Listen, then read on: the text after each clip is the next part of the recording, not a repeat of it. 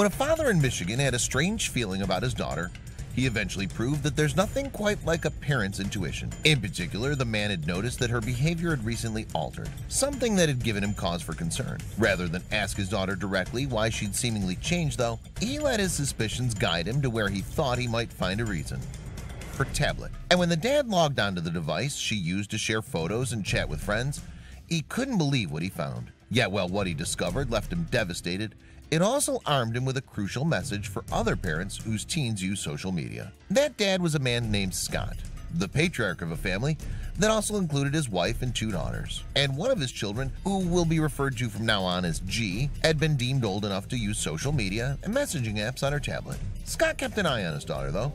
After all, he knew that he was more aware of the dangers of the online world than she was. Kids today don't really understand how social media networks spread over the entire world, and with that comes serious threats if not monitored. He later wrote in a post for a leading online parenting website, and G's circle of online friends included a group of girls who would chat every single day. In addition, there was one boy, a 15-year-old named Bruce. At face value, however, Bruce appeared to be no different than any other male his age, according to Scott. Furthermore, once Bruce had become part of G's circle of friends, he started to bring in some of his buddies too, and the online clan chatted through popular apps like Kik and Instagram. At the same time, though, G started communicating differently with her family. She was becoming secretive and sneaky, her father observed. And Scott wondered if the sea change in his daughter's demeanor had something to do with her online life.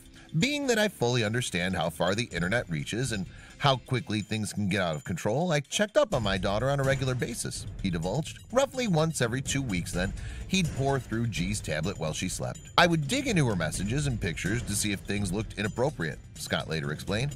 But for the most part, he didn't find anything out of the ordinary. That is, aside from some weird timings between messages and responses. Then again, these didn't ring any alarm bells at first for Scott either. One night, though, Scott unaccountably felt even more drawn to perform his routine safeguarding. I had a funny feeling, he recalled, adding, I grabbed her tablet to do what I thought would be just another normal check. And this time he would finally find a clue as to why G had changed so much. What I found to this day haunts my mind and makes my heart sink, the father of 2 revealed. Specifically, on G's tablet, he found a picture that he was sure was not suitable for her tender age. The sexy pose set my red flag on fire, Scott wrote, and after that, Scott was on a mission to find out who his daughter was sending such images to. He started with her new group of friends on Instagram. All I was left with were tears in my eyes and a burning fire in my heart to destroy every boy on her Instagram account, the angry father wrote, and that was just the beginning. What Scott came to realize is that even though Bruce was indeed a real teenage boy, the friends he'd invited into G's group were not.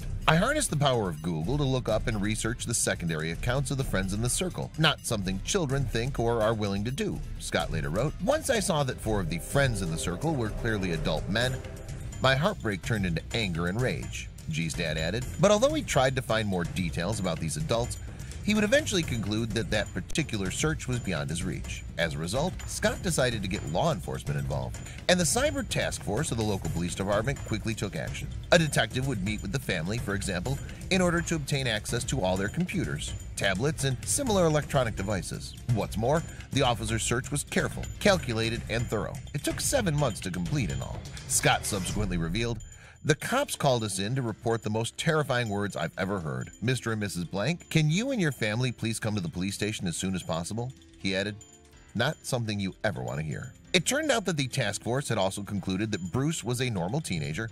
His innocent friendships with the girls, however, was placing them in harm's way. The men who were acting as his friends had set Bruce up as a scout, Scott later wrote. His face was the first safe face that our children see. And Bruce, in fact, had no idea that he had become an active player in a sex trafficking ring. He was unknowingly luring young girls into his circle as prey for the men to pick and choose from, Scott later said. Even scarier, Bruce had more than 2,000 online connections from around the world, most of them children. So one Michigan family subsequently learned that trafficking can happen anywhere, even online. This is not someone else's problem, Scott added in his article. This is right here, right now, and real as the tears I shed for the innocence that was stolen from my daughter.